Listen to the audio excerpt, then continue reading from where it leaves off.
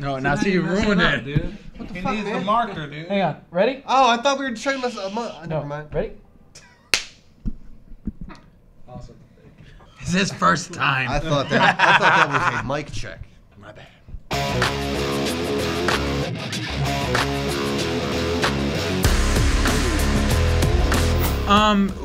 We went into the record really, you know, excited at the fact that, you know, we had a strong label that was, you know, really leaving it up to us to put out, you know, the record that we felt like we wanted to put out. We got into the studio with Rob Rucha, who co-produced the record. We let it happen organically. We threw music back and forth, and then as we got closer to November, we started tightening up and, you know, getting it down to the ones that we really, really liked. And once we got there, we found out we were at 20, so that was plenty for the record. And, you know, we kind of honed it down to the 14 that we liked, and that's the Poison record.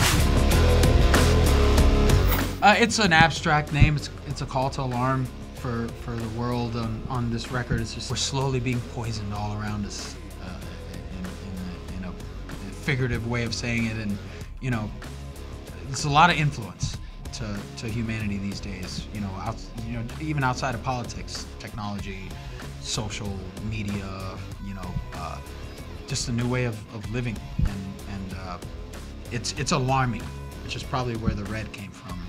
Like danger, stop sign, you know, danger, you know, warning. You know. Yeah. So this record, once we started looking at the subject matter and we started tossing around the ideas, first it started with red, and then it for some reason I sent a text to the guys. I was like, "What about the Poison red?" And they're like, "Cool." You know, we bounced around a couple names, but that one was the one that we all kind of like felt like. And then we put the on it, which makes it great. Yeah, it was Poison Red. You At first it was just Poison red. Then we put the. All right, the word. Hey, I'm just saying. The. Not against social media. Just I want to make people aware of what social media is.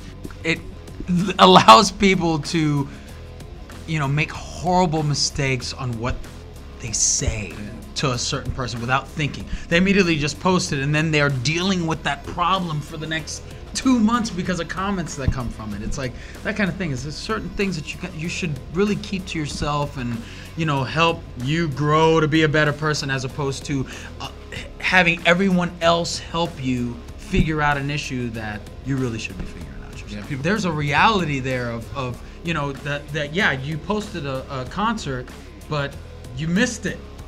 Yeah, because you were staring at it through your fucking phone. Yeah, I want to tell that lady as well, can you stop filming me with a video camera, because I'm really here in real life. You can enjoy it in real life rather than through your camera. I post pictures of a great burger that I had, or stuff like that, but what I don't do is I don't spend 20 minutes taking the picture and figuring out the filter and everything, and then go to my food and it's cold. Yeah. I take a quick pic, and before I put the comment, I put the fucking thing down and I eat. Yeah. You know, that's the difference, is that people are living their lives through their devices. They're just so focused on them, you know. Like even today, walking around New York City, going place to place, we almost got run into that guy. You know, was just on his phone, just looking straight down. Never looked up. You know, never looked up. And if I wasn't just a me walking down the sidewalk and I was like a bus, like you'd be dead, bro. Yeah. Like, bruh. Put your phone down, bruh. Put your phone down, bruh. I mean, for real, man. Like, you know when you put the end on it, bruh, or the UH. It's the UH. Yeah. Bruh. No, that was a Shiprock thing. Somebody mentioned like, hey, you guys should do a song together. I was like, hey, I'd love to do a song with Lzzy. Yeah, sure. And I know what song I want to do. Oh yeah. Separate Lives.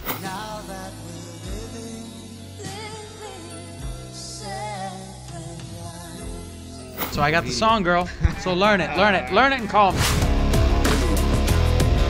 Rob is as Puerto Rican as they come, and you know, when we did release Orgullo on the first record, it's something that stuck with people. So they've always wanted it to come back. So, you know, every once in a while we'll throw one in, and people have been asking for a couple of records. So, you know, this time around when it did come up, he put a vocal line to it, and I was like, man, I love the lyrics. So I dropped a verse on it and kept his chorus, because the chorus was a great chorus. Hey man, Google Translate. Yeah.